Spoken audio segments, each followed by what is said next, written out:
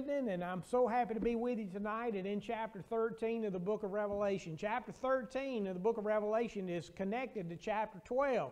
And y'all remember what happened in chapter 12, don't you? So the symbol there was that Satan swept away 1/3 of his angels and swept them down here to earth, and they are the spiritual forces of evil that have been in place for a long, long time, and they're trying to wreak as much havoc as they can in the lives of God's people. Now, God's people will always have problems in their lives. Did you hear me? God's people will always have problems in their lives as long as they are on this side of glory. Just to check and make sure, how many of y'all have experienced some kind of problem in the last 12 months? Okay, we're 100% on that one. It's going to happen. They're going to be there. They're by God's design. And think about this way. If you never had trials and tribulations, would you ever cry out to God? And in our humanity, the answer to that question is absolutely not. So God allows Satan to be able to mess with folks. And he has to go through God to get to us. But sometimes he will even allow Satan to take our lives for the greater good of us and God's glory. But it's all in God's scheme, and it has to do with how many days that we might live. We're going to look at chapter 13 tonight. We're going to talk about some stuff. I want you to understand that chapter 13, a lot of preachers will tell you that chapter 13 is something that happens in the future.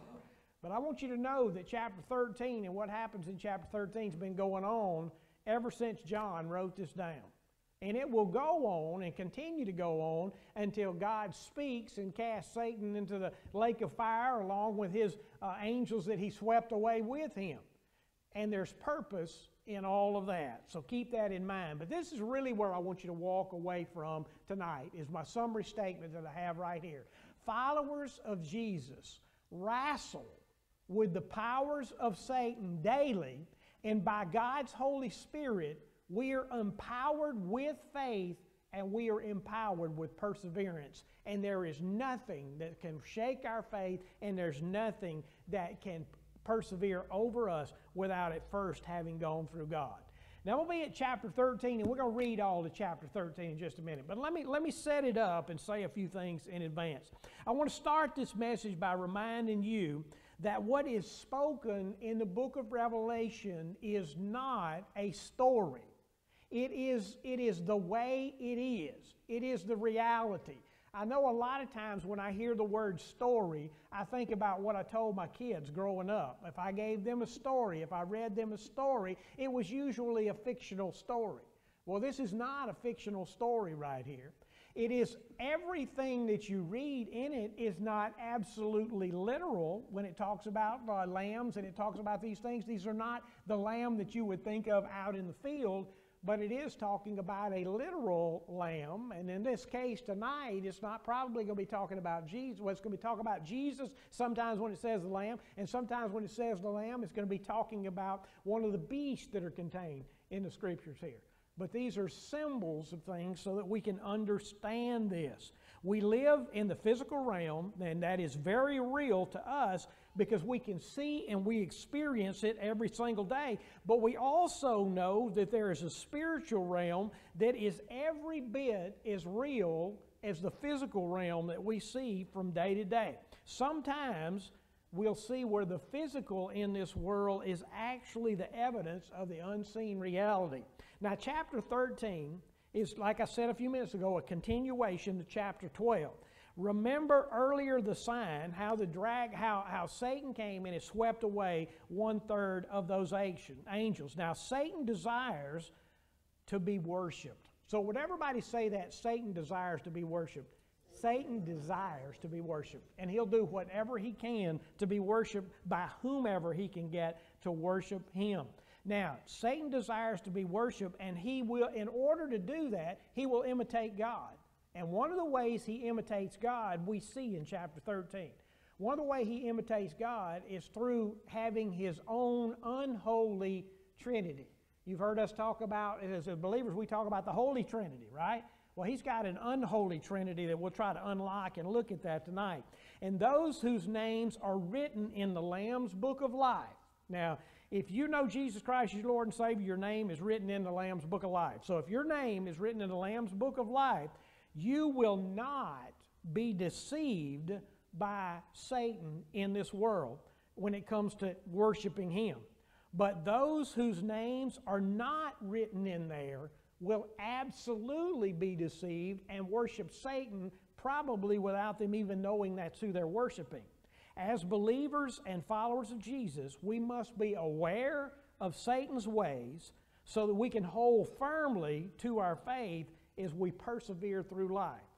Now, remembering, this will help, remembering that you are a foreigner here in this world. Remember, this world is not our home. We're just a passing through. Our treasures are laid up somewhere beyond the blue. You know, your real home is in heaven, and you will live eternally there, and everything will be as it should be when you get there. But until you get there, many things will not be as they should be, and you're experiencing that now.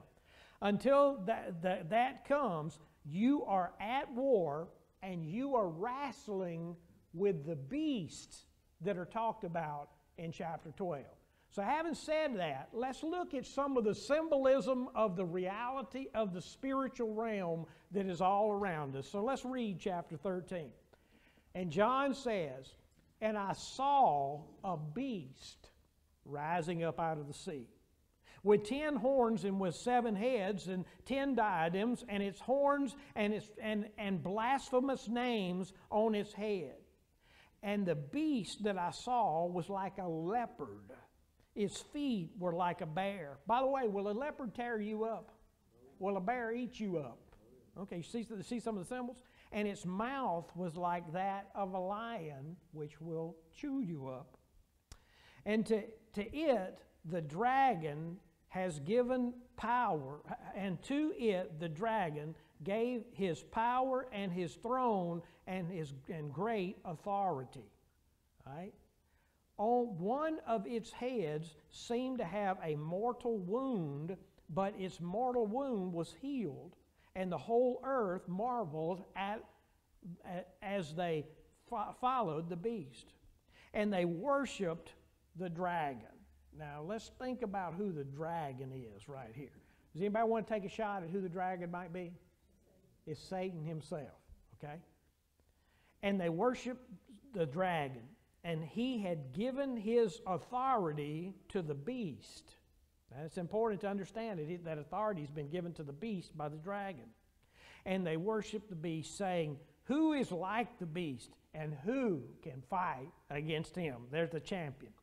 In verse 5, "And the beast was given a mouth uttering haughty and blasphemous words, and it was allowed to exercise authority for 42 months.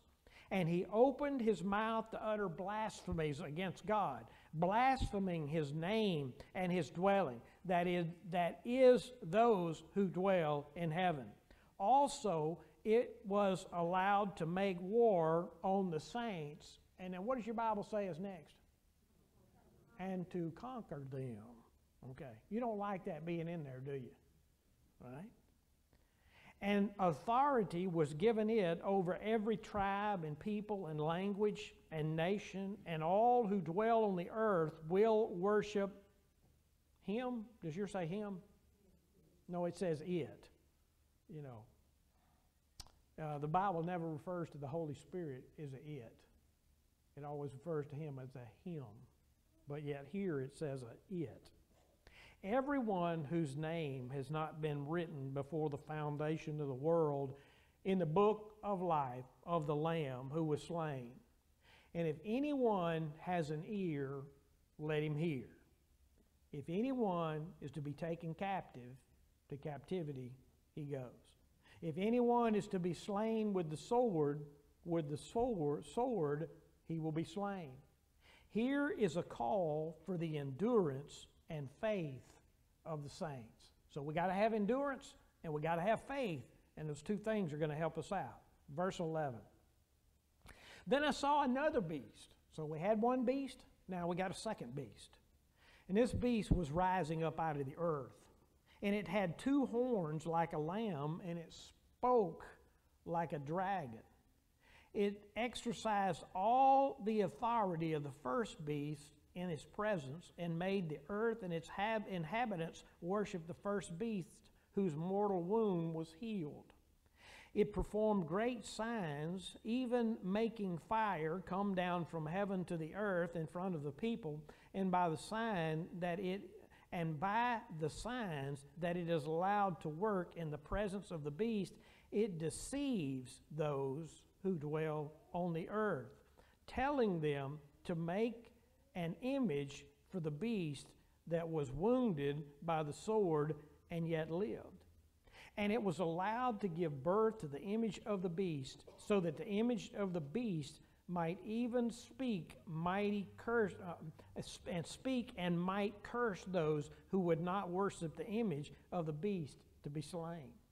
Also, it cursed all, both small and great, both rich and poor, both free and slave, to be marked on the right hand of the forehead, so that no one can buy or sell unless he has the mark, that is the name of the beast or the number of his name.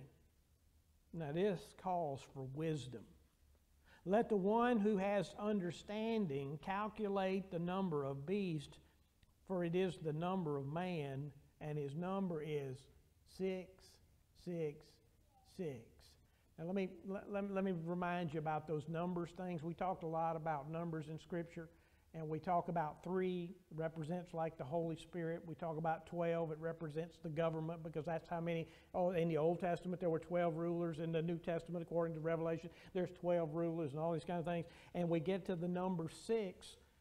We talk about the number 7. It was perfection, because on the 7th day God rested, because He created everything. It was perfect and it was good. But what did God create on the 6th day? He created a man, and He put him in the Garden of Eden. So the 6 represents humanity. And then in the Hebrew language, you have holy, then you have holy, holy. So holy is more than holy. But if you have holy, holy, holy, holy is the holiest, and there's not any more than that. So 666 means the totality of the human being, of who that person is. And of course, all God's people said. Let's chew on this a little bit and see if we can make some sense, because this is a really difficult passage to be able to get a hold of. Let's start off by saying I want to talk about who the beasts are. The 2 beasts that we have here. The beast is of the dragon. So the beast come out from the dragon. Now we determined who the dragon was. The dragon is Satan. Now the purpose of the text, and you might want to write this down in your text so you don't get tripped up on this. The purpose of the text is not to reveal to you who the beast is. It doesn't sit there so you can figure out that that the Pope is the beast, that you can't come up with all these other names and put those in there. It never has intended to tell you this is who the particular beast is. But it is there to let followers of Jesus know that Satan wants to deceive people into worshiping him. So the best way he can deceive people into worshiping him is to mimic God. You remember in 1 Corinthians it says Satan masquerades as an angel of light. Now who is the light of the world? Jesus Christ is. So Satan is going to try to emulate everything that Jesus does, only in the way that he thinks it ought to be done, and try to make that look like it is actually God himself, and that he is actually God himself. Now the dragon is Satan. The first beast of the sea, I want you to think of it this way, is the world order. Everything that goes on in this world. Well, let me ask you a question. You know the answer to this question. Who is the prince of this world? Satan is the prince of this world, according to Scripture. We can go back to the New Testament, we can pull that out. So all of the evil that goes on into this world is not from the kingdom of God, but it's from the kingdom of this world, of which Satan is the king over the world, which is why Satan, when he tempted Jesus, he said, if you will follow me, I will give this world to you. Okay? But Jesus said, my kingdom is not of this world, but my kingdom is out of this world. Okay, remember he tells Pilate all that. If you remember, we've been talking about that. So the first beast is the world order that keeps everything going. And that's the reason you'll say, a lot of people will say, well, it's like what are those? Oh, I lost the name of what I'm looking for. I don't have it written in my notes right here, but the UN, the United States, United Nations. Thank you. I knew if I just waited long enough, I would hear it, and I did hear it. Okay. All right. So that some people would say, well, that's it. Well, I want to stop short. I'm not going to deny that, but I want to say that this world order is being ruled by Satan himself, and it is considered to be the first beast that we see coming up out of the sea. And then the second beast that comes up out of the earth is the humans that come along in here. You might want to call them Antichrist. So everybody go ahead and say it, Antichrist, you know. And everybody wants to figure out who the Antichrist is. But I want to caution you from doing that. There may well be one Antichrist at the last of the kingdom of this world. But what the Antichrist is somebody who is anti-Christ. Okay? How many people on the face of this earth right now are anti-Christ? Way more than there are believers. Okay? Believers are not anti-Christ, they're pro-Christ. The antichrist is anti-Christ. So when we have human beings who rise up in the world that take great power, they become antichrist. Somebody might want to tell you that Hitler was an antichrist. Well, I'm not going to say he is the antichrist, but I'll agree that he is antichrist by looking at the things that he did in his life. So we have these humans that rise up at different times in different places to do the things that we do. The beast of the earth is human, and they are Satan. They'll put him in position so that they can be over the rulers of the kingdoms of this world. These beasts are not just at the end. They were functioning in the days of John, and they are functioning now, and they will function in the future until Jesus Christ comes back and destroys all evil. Beasts exist for a reason, and it's to force people into worshiping Satan, because after all, that's what he wants. If you go back and you look in Ezekiel and you look in Isaiah, you find 2 times where it talks about the king of Tyre, and it talks about the beauty of Tyre, King Tyre, when he was created. It's actually a type of Satan, so that we know Satan thinks of himself the most beautiful being that has ever existed. Not the most beautiful being that's ever existed, excluding God and Jesus, but he thinks he's the most beautiful being that there ever was, and he is always trying to steal everybody's affection away from God because he believes he is the all in all. He does not have the power that God does, and he only has the power that God grants him, and God will call that power back from him on the day that he chooses to, but he believes that he'll be able to overpower God even at that time. Now, Satan desires this worship. Satan has always had a problem with pride.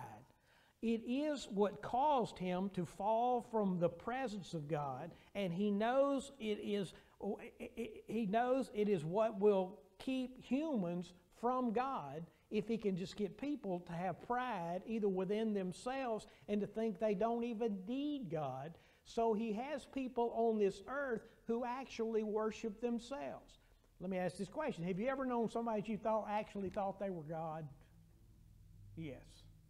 You know, if you don't believe that there is a God and you do whatever you want to, you actually believe without understanding that you have taken God's place, and you get to tell yourself anything you want, and you get to do whatever you want to do. You take yourself and put yourself in the position of God, and you are so prideful that you think you can do whatever you want to whenever you want to. Have you ever known anybody that falls in that category? We absolutely do. The beasts are not just from the end. They're here now. Now, he sweeps away these, and he comes and he brings them down here to earth. Now, Satan goes, and I want to spend a little bit of time on this. Satan goes to great lengths to make himself appear to be God. In fact, he imitates God in several ways. Like I said a while ago, he masquerades around as an angel of light, but I think the best way he tries to imitate himself as being God, he's come up with the unholy, what I call the unholy or the ungodly Trinity. We're all familiar with the Trinity, which is made up of the Father, the Son, and the Holy Spirit. They're totally inseparable. Now, Satan's Trinity can't be inseparable, but he does have three powers that are at work here. Here in chapter 13, we see that Satan has this ungodly Trinity, and it is his attempt to look like God. So Satan counterfeits the Trinity, and it's the dragon, it's Satan who begets the beast of the sea and the beast of the earth, whoever those individuals may be at whatever given time in history. In Satan's attempt to be like God, Satan gives his beast that which is similar to what Jesus Christ did. Do you remember what Jesus said when he left earth and went back to heaven? Does anybody remember what the last thing Jesus said was? He said, or the angel said he's going to return in the same way. But Jesus spoke just before that. Does anybody remember what he said just before the angel said he'll return the same way? Okay. All right, if you go back, Mitch has got it right here, but right here he says, "Go therefore and make disciples of all nations." And then he also says this, "All power in heaven and on earth has been given to me." And when you read the New Testament, you understand that there comes a time when Jesus brings everything into the perfect order that it's supposed to be, and he turns around and he gives the kingdom back to his Father. We actually are going to see that later on in Revelation. So what happens is, God gave Jesus authority to do everything he needed to do on earth because God knew that Jesus would never speak a word and he would never do a deed that the Father didn't want him to do. After all, the Father and the Son are one and the same, so they have perfect communication in there. So listen to the beast right here, chapter 11, verse 13. First thing I want you to see is the beast is given power and the beast is given authority. If you look, I think we'll put it on the screen right here. Verse 13 said this, "And to it," talking about the beast, "the dragon, who is Satan, gave his power and his throne, and gave him his power and his throne and great authority." So just like God placed this authority upon Jesus, Satan at this time is placing that authority upon the beast, which is the kingdom of this world that is here, who has that authority. Here's another thing that looks just like the Trinity. The beast speaks with absolute authority. Now, if you look in your Bibles in Revelation 13, listen. If Revelation 13:4 says, "And they worship the dragon," and who is the dragon? Satan. "For he had given his authority to the beast, and they worship the beast, saying, 'Who is like the beast, and who can fight against him?'" So the beast has been given this authority now that he can take out and he can use in any way, but he speaks. And when he speaks, if you keep watching the scripture, you'll find out that he blasphemes. So what is blasphemy? Well, blasphemy is, we narrow that down in the Baptist circles. Say, well, that's rejection of the Holy Spirit, which will keep you from getting saved if you reject the Holy Spirit till you die. But blasphemy is much more than that. Blasphemy is when you credit this world and all the things that take place in this world to something other than God, who is the Creator. It's whenever you start saying that, no, that wasn't God that did that. This was you that did this. This was me that did this particular thing. So that is to actually blaspheme God when you take God out of the picture and you place yourself into the place where he is at. So that the beast is speaking with authority. You remember when Jesus was here? The beast has the authority to speak on Satan's behalf, to try to mess you up in any way that he can. You remember when Jesus was on the face of the earth, you look in the book of Mark, like many of us have studied through in Sunday school the last few months, and then you read through Luke and you read through Matthew, you'll find that quite often people will say this statement: when Jesus spoke, he spoke with authority. Because when he spoke, he was speaking the words of God. Well, now the beast, this world order that now speaks with the authority of Satan in mind. Would it be a far stretch to believe that the kingdom of this world is trying to pull people as far away from God as they possibly can? That's not a far stretch. It's actually, that's what its purpose is. They try to pull all of these people away from God. So that's two things he looks like the Trinity in. Here's a third one he looks like the Trinity in. The length of the beast's ministry is an amazing thing when it puts it in Scripture. It's 3.5 years. It says in verse 13, verse 5, he says, the authority for 42 months. Now, how long is 42 months? It's 3.5 years. Now, let me ask you this question. How long was Jesus carrying out his ministry on the face of the earth?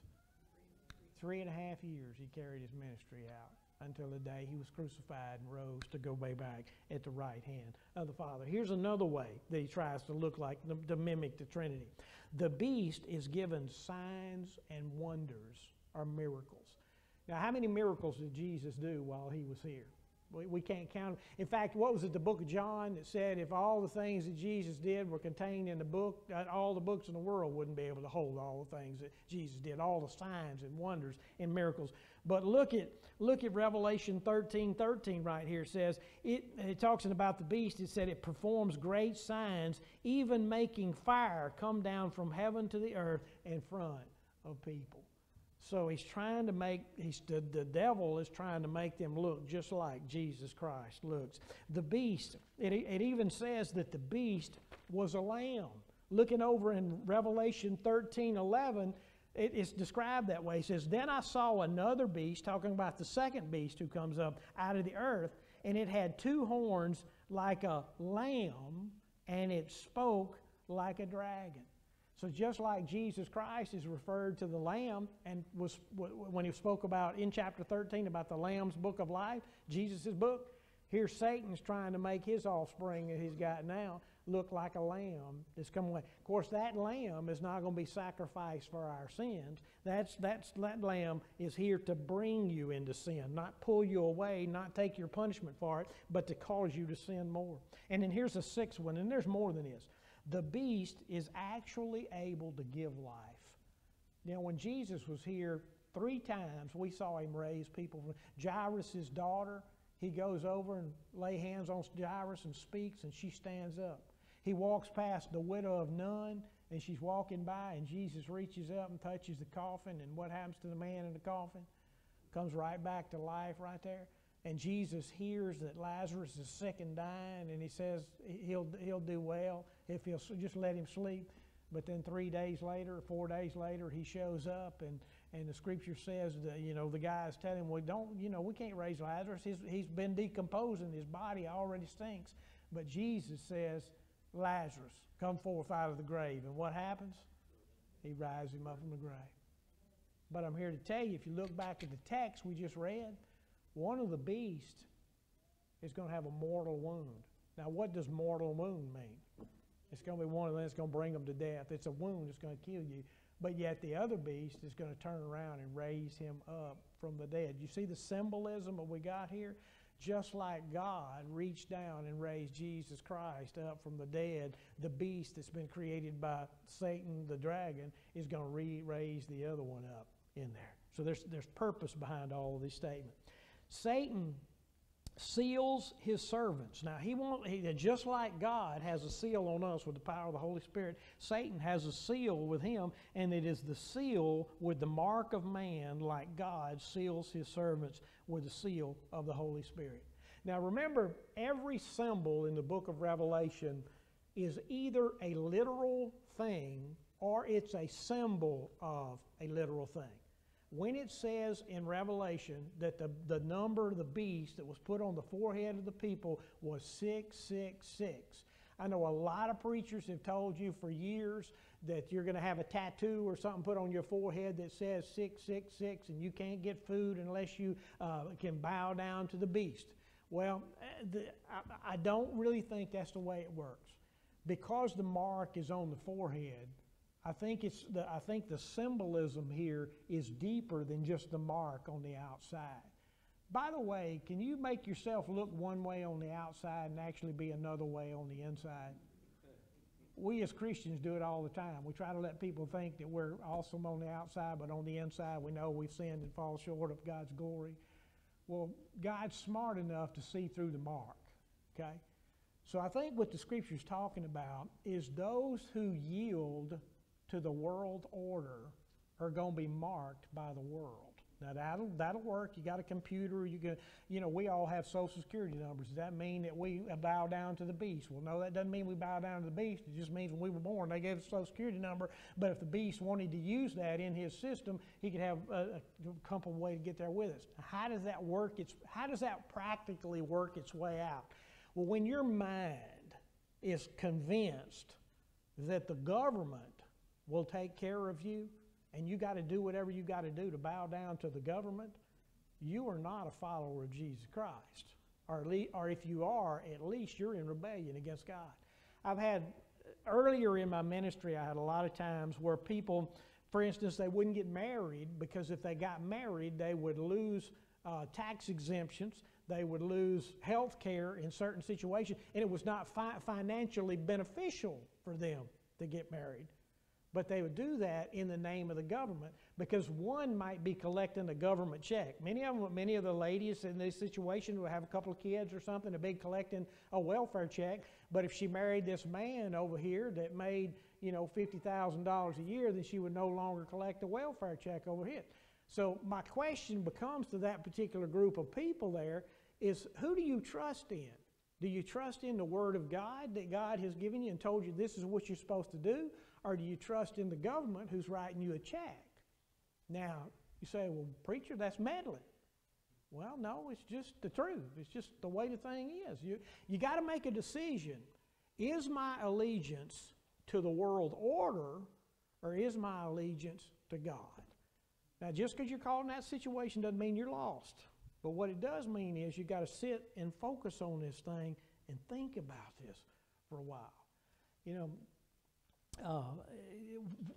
Our trust has got to be in Jesus Christ in every area in our lives. When you go to the doctor and you got cancer and you're going to die, do you want a good doctor? You absolutely do. You want the best you can get. And you go to that doctor and you find out if he says there's hope, and if he thinks there is, and you can do this, and you pray through it, and you go and you have that surgery. When you pray for the doctor. You pray that his hands will be skilled and he'll do everything he's supposed to do. And you pray that the medication that goes in your body does what it's supposed to do. But are you trusting in the doctor or are you trusting in God? Okay, that's where the rubber hits the road. If your brain thinks humanity to the fullest, 666, then you're showing that you're an unbeliever. But if you're trusting in Almighty God to manipulate and use the humanity of this world for God's glory and your good, then you're actually trusting in God, which is revealing to you that you're actually a born-again believer of Jesus Christ. You see how that works together and comes together? That's what these scriptures are helping teach us right here in the middle of this. All of these imitations that Satan has exist so that Satan can deceive those whose names are written in the Lamb's Book of Life. But since their heads are not marked with 666, but their heads are marked with the Holy Spirit, who says you are a child of God, after you wrestle with stuff in this world for a little while, you always wind up doing what God wants you to do. The seal of the Holy Spirit will always pull you to God. Here's the reality. The Holy Spirit, through your whole life, is going to always be revealing new sinfulness in you. When you get saved, you don't know all that's in there. You just know you've been saved. As you travel on, well, you'll find out this is a sin, that's a sin. Some sins you'll say, okay, I'm never going to do that again. For me, alcohol was a sin, so there was a point in time where God convicted me of that, and I put a beer down, and I never ever drank another beer after that, and really did well with that, never had a problem with that. And then God revealed to me that eating, when you ate for too much and you got all your strength and confidence in eating, and I prayed that God would remove my desire for food away. And you know what? God has never removed my desire for food away. I could easily give up to alcohol, but I can't so easily give up to food. So why didn't God just remove that from me so I'd never deal with that and I could be 6'3" and skinny like all the good-looking men, you know? But it doesn't work that way. God leaves that stuff in here so that there's tension in your life so that you'll fall out before Him and you'll struggle through the stuff that you struggle through all the rest of your life. That's why you need Him so much. But when you belong to the Holy Spirit, you wrestle with those sins for ages and days and months and times. Some is cast away and you never worry about it again. Some you deal with it all the days of your life. But Satan, he'll come in and he'll start messing with your head. And he'll try to say, well, if you were really a believer, you wouldn't be fat. If you were really a believer, you could just stop eating right now in those situations. And then we have to wrestle with that in our head. If you're lost, you'll come to the conclusion, well, I mean, yeah, if you're lost, you say, well, he's right. You know, I can't, you know, I'm just going to give up this Christianity thing. I may as well just live for today and don't worry about tomorrow. I'm not going to take care of myself for the rest of my life. But if you actually have the Holy Spirit that's marked in your mind and your heart, that's been deposited in you, you're going to continue to wrestle with it. And some days you're going to win, and some days you're going to lose, but you're going to make it to the end because you've been sealed with the Holy Spirit. Satan deceives people into thinking that they need the things of this world to survive. You know, I've heard a lot of people say that they know that God provides all their needs, but the problem is they and God don't see the needs are the same thing. Have you ever felt like that? Well, God, I need this, and you didn't give it to me. Well, maybe God knows you didn't need it, you know. So Satan knows that, and he tries to mess with that. He has marked the thinking of this world to be in the direction it is. Now, deception. Now, deception is a slippery slope. Whenever you can walk away, and the Holy Spirit is not there to pull you back to where you need to be, you will wind up blaspheming just like the Holy Spirit does. The beast was given a mouth to utter haughty and blasphemous words.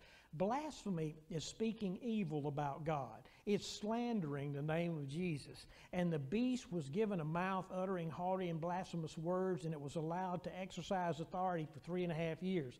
Satan will increase pressure on people so that they will deny God to obtain the mark of this world, the mark of humanity, so they can look and find what will fill that empty hole. You know, God created every person with an empty hole inside of them that only Jesus Christ can fill, but the people who are led by this world follow drugs, they follow alcohol, they follow sexual addiction, they follow all kinds of things to try to satisfy that. Satan will increase pressure on people so that they will deny God and obtain a mark of the beast. That is why they will trust the government and not God for their daily provision. We see that each day we see this each day as people turn to the beast of this world for their daily needs instead of turning to Jesus Christ. We hear them say things like, how could a loving God let this take place? Or the government needs to provide for us or to care for us. Satan blinds the eyes of his followers so that they never are able to see the Lamb for who he is, which is the one who came to take away our sins and take the beating that we should have received on Calvary. So let's talk about wrestling with the beast for a little bit right here. Believers are admonished to persevere with faith even to the point of death. How many of you in here today believe that people have been persecuted unto death on the face of this earth. Now, sometimes your mind will start going, well, God, why didn't you stop that? Why didn't you keep that from happening? God, why did you let the Nazis come in and put the millions of Jews to death back during World War II like they did? God, why didn't you say that? Satan's going to use that to try to prove to you that there is no God. But yet, we come to the realization that God is absolutely sovereign. Now, let me ask you a couple of series of questions here. Is it better to be in heaven, or is it better to be down here? Everything is perfect in heaven, and everything in the world is messed up. Now, Paul says he's torn. It's far better for me to be away from the body and present with the Lord. But he says to the church at Philippi, it's better for you, for me, to be here so I can have fruitful work while I'm here. See, God doesn't just zap us out. He leaves us here because there's fruitful work we're supposed to be doing. And as we do that fruitful work, we're going to struggle. But our faith is going to strengthen. As you study the Word of God, you come to the conclusion that you don't have faith because you believe enough and you mustered up that belief yourself. You come to the conclusion that God gave you the faith that you need to have. So you quit trusting in your own faith and you trust in God for your faith.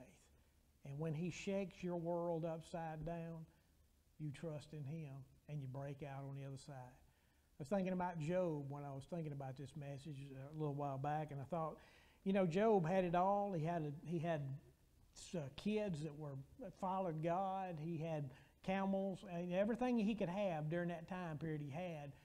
But then Satan comes up to God because he wants to mess with somebody, and he said, I've been looking for somebody, and it's God who says, hey, Satan, have you considered my servant Job? And he says, you can touch Job, you can do anything you want to, just don't touch his body. So Job loses everything except for his wife, and he loses it all.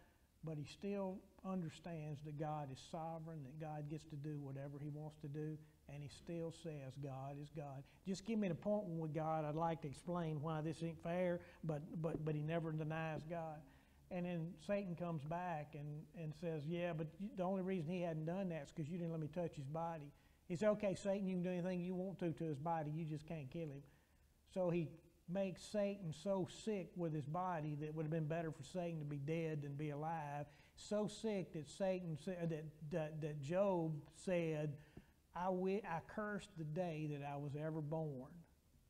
And you say, why in the world would God do something like that? Because there are things we don't understand. There is a battle in the spiritual realm that we don't get, but God does. But let's go back to Job and think about it. In the end, how did it end for Job? God doubled everything that he had. God gave him his health, so he lived to be an old man in his hundreds. Job even gave him, for every child he lost, he gave him another child that he could play with, and he was able to spend time with his children, and his children's children. And then when he died a happy old man. You see, when he got to heaven, though, he had all the first children, and then sooner or later all the second children came there to be with him. And all the first children escaped all the trials and tribulations of the world and never had to go through that stuff that Job had to go through. What a mighty God we serve. But they couldn't get that until the other end. Job's faith never faltered. His patience did. Your patience falters. My patience falters. We think we can see better ways that God ought to do things. But by His design, He's going to put us through all that. Some of us might even lose our lives, and some of us live to be old people. But God knows what He's doing. That's the reason the Scripture said, if anyone is to be taken captive, to captivity he goes. If anyone is to be slain with the sword he will be slain. Here is a call for the endurance and faith of the saints. I don't know if God called me to die for His glory or to live for His glory. But whichever place I'm at, I'm going to do for His glory. And that's the same thing you're going to do. He already knows, but we don't already know. The second thing about this wrestling with the beast is you are currently in the battle of your life. Satan, the beast of this earth, and the beast of the sea, the world powers, and the people Satan has in places, and Satan are under Satan's authority, and they're doing everything that they can daily to deceive you by the gods of this world. Maybe it's the god of drugs, maybe it's the god of possession, maybe it's the god of power, sex, pleasure, whatever it is. It is only by your faith that you're able to persevere. And people without faith will all fail. But those with true faith will endure to the end. Peter says it this way: be sober-minded and watchful. Your adversary, the devil, prowls around like a roaring lion, seeking someone to devour. The seal of Satan is 666, is counterfeit, and it will not save you in the end. But the seal of God's Holy Spirit is real, and it will save you in eternity. By God's Spirit, believers are empowered to walk by faith as we live in a world full of landmines that have been planted by Satan and his army.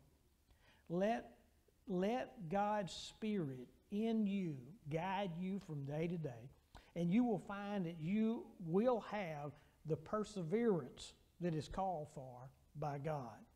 He never calls us to something that He does not empower us to be able to do it. That's why we can all say, I can do all things through Christ who gives me strength. If there's someone here today who has been deceived by the world, you need to know that God has brought you here so that you can understand that He loves you. And He loves you so much that He sent His one and only Son to die on the cross so that you can have eternal life. So don't blaspheme God by rejecting Him. But don't let Satan deceive you and trick you into worshiping Him. Rather, come to Jesus for salvation. Lord God in heaven,